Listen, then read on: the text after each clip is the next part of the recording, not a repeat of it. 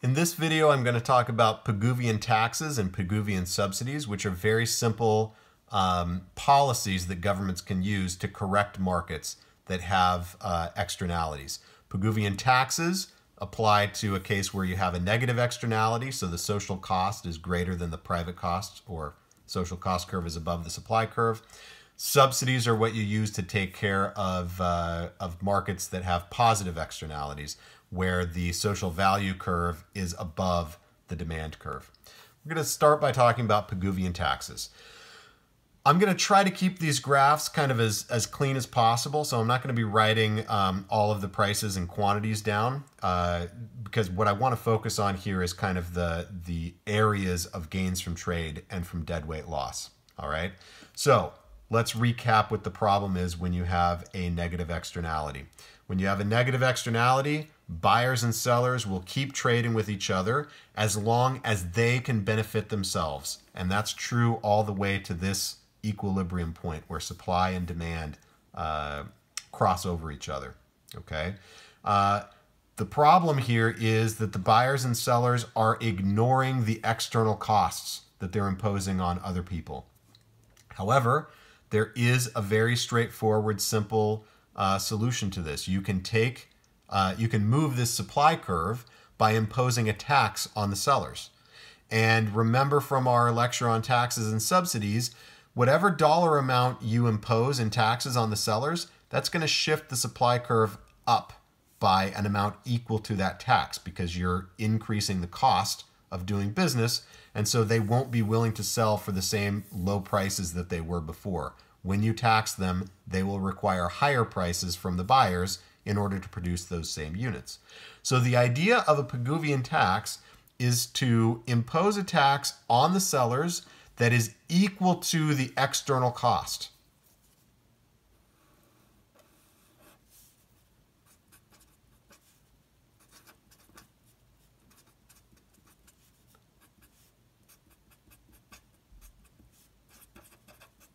So if you know what that external cost is that every transaction is imposing on third parties, on bystanders, then you could just go to the sellers in this market and say, listen, every time you make a trade, every time you produce a unit and sell it, we are going to tax you whatever that amount is. Maybe it's $50 per unit in external costs.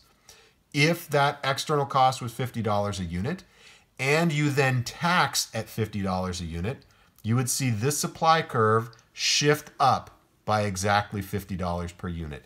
And this is what has happened on this side of the market. If you impose this tax, you will get to this situation over here where this supply curve is, the distance between this supply curve and the old one is exactly the same as the distance between the supply curve and the social cost curve. So in this case, the supply curve is exactly overlapping the social cost curve, and we could say they are the same curve. The supply curve with a tax is equal to the social cost curve. And now you're going to be at this point here. This market, its new equilibrium is here, where PE is equal to P star. And that might be a little bit difficult to see, but if you bring that price, take the price from this graph all the way over to this one, you'll see that that price is consistent with the social optimum, with the negative externality. Okay, so in this case, the tax makes the market efficient. Now, sometimes students are, what would you say? They're reluctant to think that there is no deadweight loss when you impose the negative when you impose the Pigouvian tax, because they're used to thinking about taxes and subsidies in the context of chapter 5, I believe, where there are no externalities. And remember, if there was no externality here and we imposed a tax that was this same distance, you would end up with a deadweight loss, right? It would be this area right here, this triangle would be a deadweight loss. However, when there's a negative externality, this would not actually be a deadweight loss. Why is that? Well, it's because We only would consider this to be a deadweight loss if the value to everybody was greater than the cost to everybody of producing that good. And if there is a negative externality, that's no longer true.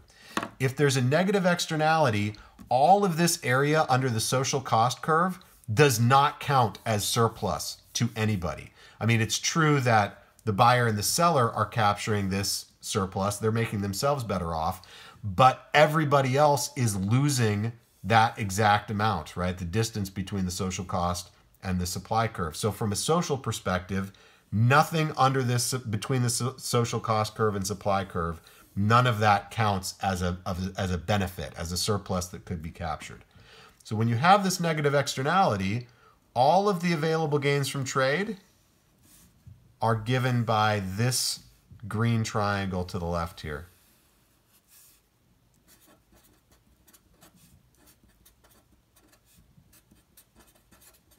And we don't count anything below the social cost curve as being gains from trade to society.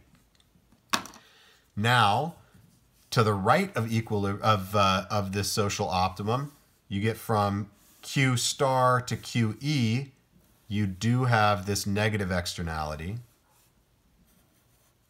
So what's going on here is, from these trades, from the social optimum to the equilibrium, yes, the buyer and seller are making themselves better off, but the cost to society as a whole completely overwhelms or undoes those benefits. And more than that, right? You get this deadweight loss is the cost to society in excess of the value that was being captured by the buyers and the sellers. And so if you have this this negative externality, you've got these two areas, gains from trade and deadweight loss. This, once you reach this point, you've captured all the gains from trade and you haven't had any deadweight loss yet. But as soon as you start producing those extra units, you start getting this deadweight loss. Over here, where we've imposed the tax, the equilibrium price and quantity are the same as the socially optimal price and quantity. So we get those gains from trade.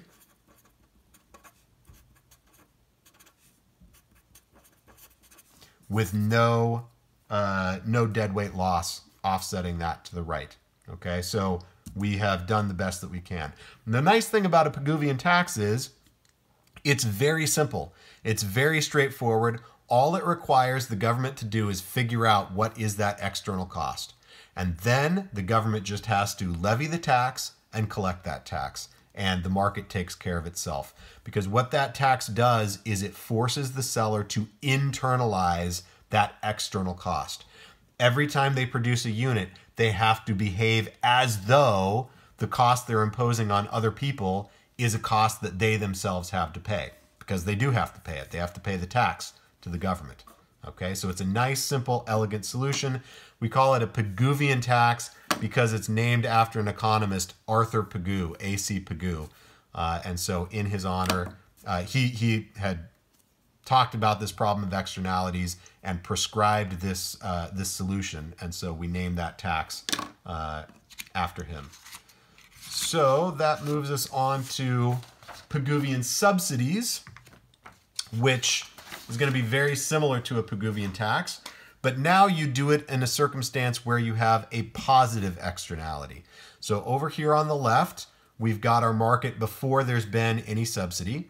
And this demand curve shows the value that consumers are getting out of purchasing units of the good. This red supply curve shows the private cost.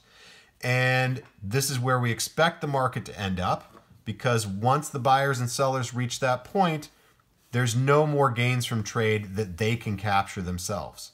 However, their transactions in this market are having a spillover benefit to other people, right? So this is the extra security that they're providing to other people in the neighborhood who haven't hired security guards for themselves. Or this is the extra property value that they're conferring on neighboring properties when they redevelop some area into a park or a mall or a theater or something that's valuable and is going to attract a lot of people. All right.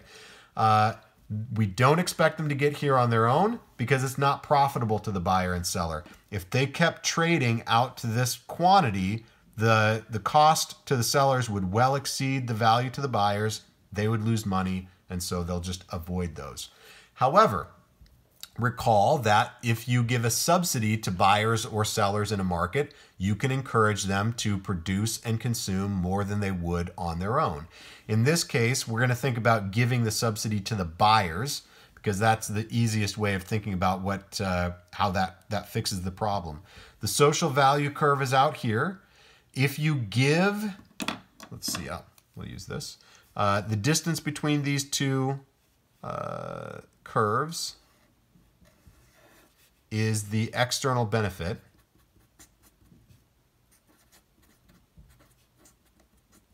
And if you set the subsidy equal to the external benefit, you tell the buyers, hey, for every unit let's say that this external benefit is $100 per unit. You tell the buyers, every time you buy a unit, we will pay you $100 for making that purchase. Well, now the buyers would be willing to pay $100 more on every single unit that they consume because the government is completely covering that cost. And that is going to result in this demand curve shifting up by an amount exactly equal to that subsidy that you're offering them. And so this demand curve would shift up until it is exactly overlapping the social value curve. So the demand curve DS, the demand curve with a subsidy, will be equal to the social value curve. All right? And now this socially optimal level of output is exactly the same, and the equilibrium price will be the same as the socially optimal price, and sellers will respond by producing the socially optimal quantity. And again, it might be a little difficult to see just comparing these next to each other, but you can see here, if I just draw a straight line across, the price, the equilibrium price here, when I've given the buyers a subsidy, is exactly the same as the socially optimal price in this market. Okay, so we can make this market efficient. And basically what's happening in this case is the buyers and sellers are acting like this is the only area of gains from trade. But in fact, we're interested in everything under that social value curve and above the social cost curve. So left to their own devices, buyers and sellers will stop trading at this point. And so the gains from trade are this shape here. It's kind of a triangle with the right-hand corner clipped off.